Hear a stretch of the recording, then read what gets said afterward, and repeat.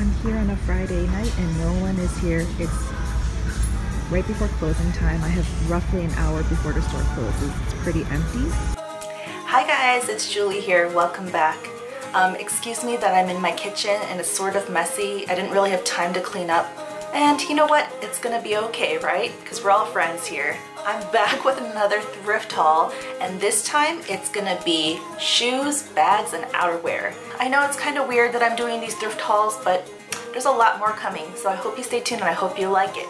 Anyways, Lincoln is sleeping, and so I just gotta hurry up and speed along, so let's jump into the haul.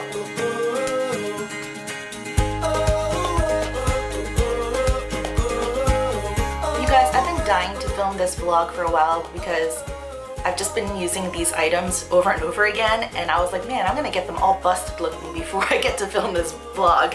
But anyways, here's my first item, and it's from Liz Claiborne. It's genuine leather, and I felt like it was really good quality, and I like that it has a little bit of that like old school style. It has a sturdy base and it can kind of hold itself, and then it has a nice crossbody strap, which I put this way, kind of like diagonal, as well as the handles, so you can hold it either through the crossbody or by the handles. I do like that it is two-toned with a little bit of the weathered gold accents, because that's kind of like my jam right now. And honestly, it holds my vlogging camera when I go thrifting, and I can just sling it over my shoulder, easy peasy. It tends to match with most of my clothes because I wear neutrals. So this purse cost me $3.99. Next bag is this gold clutch, and I think I'm going for this vintage weathered look, and the lining is pretty too. So it's like a black and white pinstripe. Honestly, there is no name in it. I looked all over. There is no brand name, no tag, nothing written. But I do like that there are pockets. There's 2 pockets and a zipper to hold your stuff, but it also came with this strap. And honestly, this sounds really funny, but what sold me was this old school style closure. I don't think I've seen this kind of closure ever. And it just twists open and it hooks on. I don't know, I like little details like that maybe no one else would care about or notice, but I do. I personally like the look of it as a clutch better, but it's nice that you can start off as a clutch and then when you get tired, sling it over your shoulder. So it's like weird. It's like I'm looking for big bags because of this like mom bag, so I can hold a lot of stuff, but then when I'm not momming, I like to have little bags. And this clutch cost me $3.19. My next purse was kind of a fun surprise because it still had the tag on. This is Call It Spring. This was just sitting there minding its own business with the tag still on because I think people thought it was a clutch, and it was just by all the wallets hiding away on the shelf. And I decided to look at it, open it up, and realize there's a bonus strap. And this is my style because again, it's a crossbody. I just love crossbodies, but it's not heavy. That's the thing. I used to own chain bags where it was just so heavy, but this entire thing is super light. And of course, it connects and unconnects so that you can wear it as a clutch if you want to. It's so me. If anyone knows me, I'm all about, first of all, gold, zippers, tassels, fringe, any kind of detail like that. It has the zipper on the top so that you can open it this way. Oh yeah, and the lining is really cute too. It's like a black and white polka dot. And it also has another opening this way, so you can grab things faster this way. And this bag cost me $4.99. Here's the thing about thrift stores. I feel like once there's a new tag on it, they kind of think, oh, let me just try to calculate the best I can from this. And I can see that it said originally it was $35. So I think that's why they made it slightly pricier for $4.99. I like that it is a pop of color.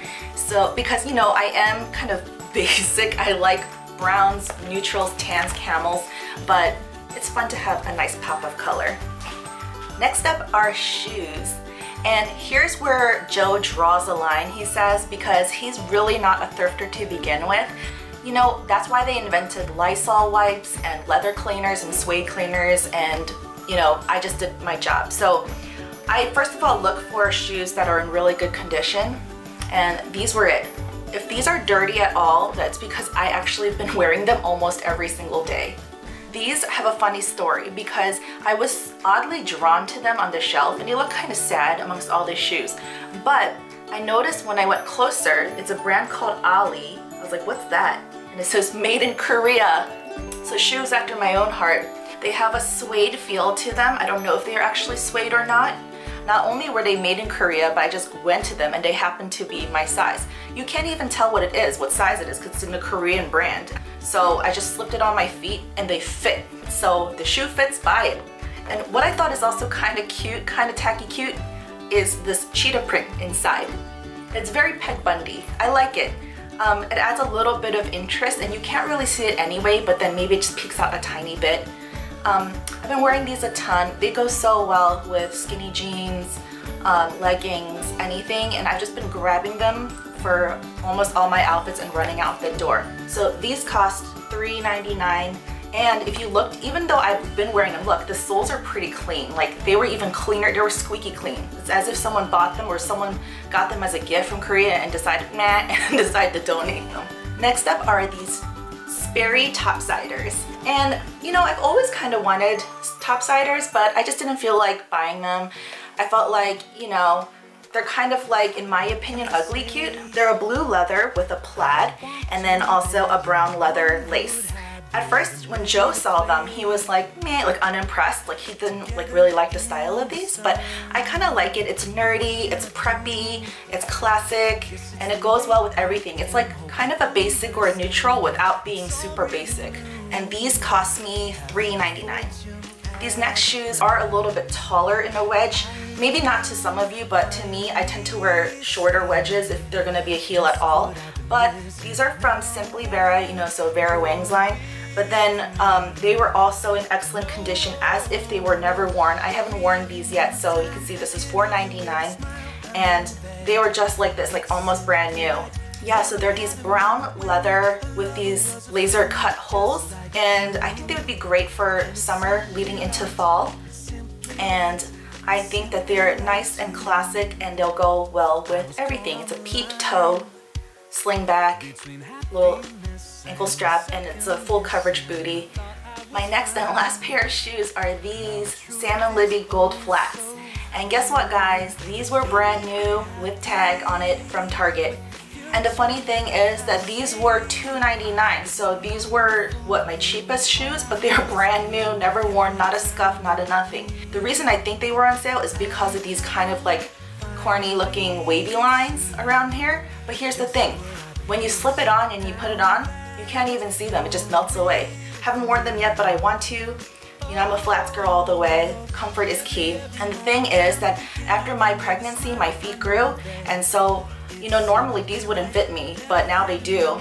And I saw this one pair, they were hiding in a shopping cart full of like hodgepodge mishmash stuff and just hiding, and I just decided to go in there by chance and look, and I fished them out. They were exactly my size, I fit into them, and I was like, oh. And then here's the thing, Goodwill does sell brand new Target items if they purchase from Target themselves, so it totally makes sense.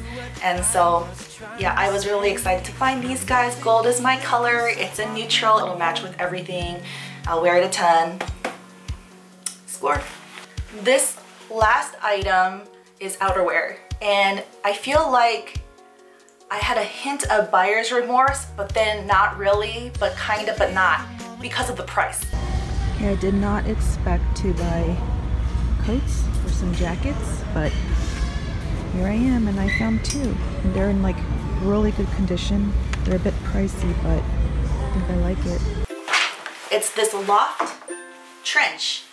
And it's a little different from a normal trench because of the shape, the way that it hangs. It has like a little swinging body and a little ruffled gathered sleeve.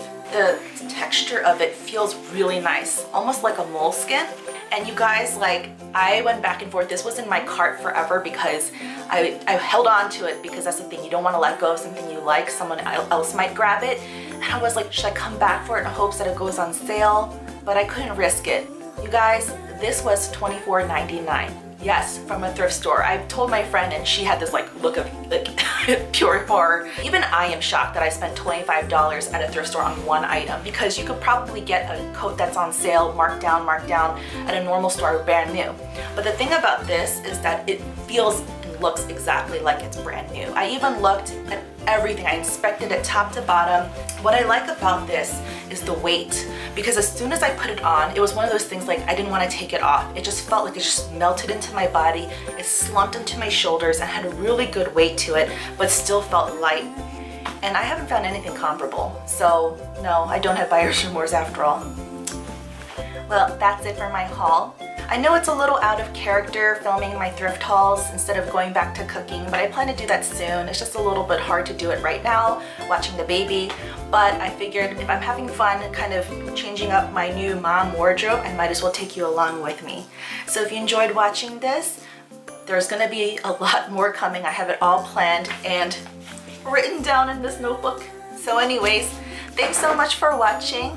Remember to push like, leave a comment down below. Which one of these items did you like? Thanks so much for watching. I'll see you next time. Bye.